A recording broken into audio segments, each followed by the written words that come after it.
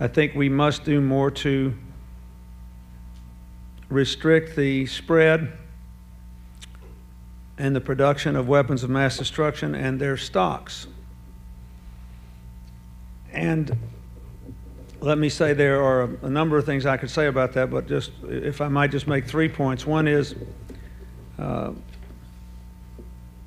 I think the president did the right thing to go to the UN on Iraq. I don't think Iraq should be allowed to keep whatever whatever chemical, biological, and nuclear stocks or missile stocks it has.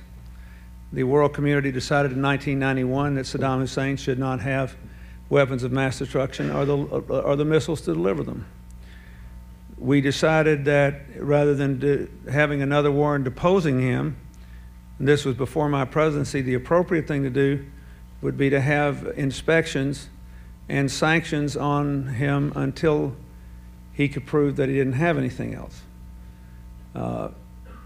Then when he threw the inspectors out, we moved to a policy of saying that we ought to replace him, that our preference would be for a new leader in Iraq that could be less of a murderer, less of a thug, and more a truthful partner in the world. But we didn't call for invading him.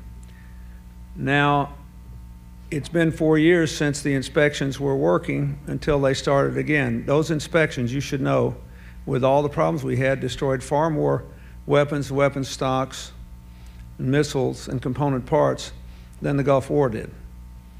The inspection system can work. It's starting again. My belief is that Saddam Hussein has, if he does have something, he has maximum incentive now not to use or give it away. So we ought to let the inspection process go forward and follow the lead of the UN inspectors. Now, I do believe, let me say this, I do believe the crease in this argument that has been very little commented on, at least in the United States, is this. Every one of these UN resolutions going back to 1991 has had two parts, not one. So every one of these resolutions from the beginning has said inspections, unrestricted inspections, number one. Number two, he has to declare what he's got. Don't make the inspectors go look for a needle in a haystack. And every time that this has been done since 1991, the inspections have been more or less unrestricted depending on the time and the moment, but he's never told the truth in the declaration. And that's what Prime Minister Blair was talking about yesterday in his press conference in London, which some of you may have seen. I do not know whether what the facts are here. I just think we ought to let the inspection process play out to maximize the support of the global community for whatever is done next. And I'll come back to that, why I think that's important. So I don't agree with those who think that it doesn't matter and we shouldn't do anything to get rid of these weapons of mass destruction.